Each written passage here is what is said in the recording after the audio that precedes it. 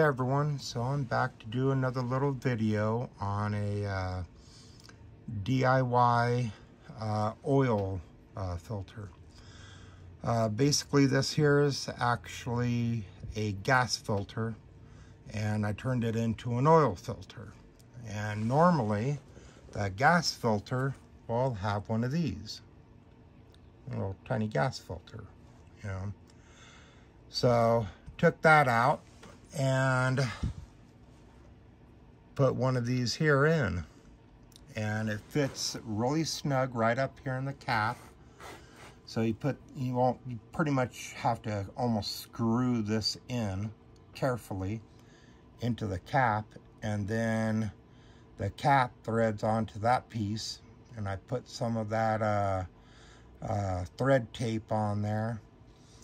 You know, I don't think I'll need it, but just in case, you know, I figured, you know, better safe than sorry, right? I don't know if it'll hold, but it should.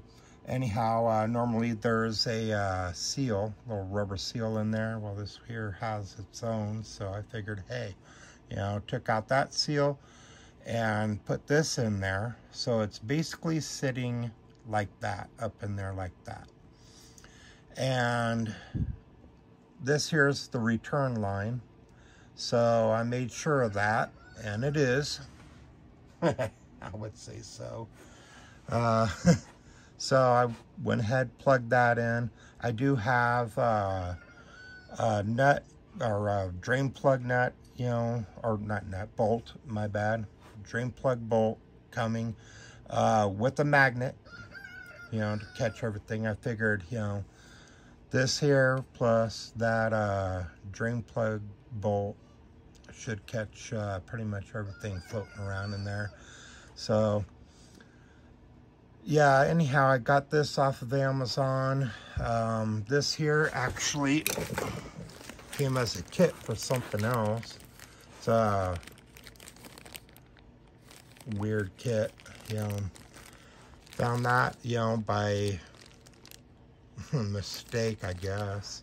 Looking for screens and drain plug, or not drain plug, oil filter screens, small ones, and ran across that kit there. And then noticed that this here will fit this here. So I redesigned it and repurposed it and turned it into an oil filter. So anyhow, it works, you know. It works pretty good, actually, so I'm quite happy about it. So there we go. If you guys have bikes and you want to get a little extra filter kind of stuff going on, well, there's an idea for you. So there you go. Thanks for watching, guys. I appreciate it. Like I said, it's a short video. So thanks for watching, and I'll talk to y'all later.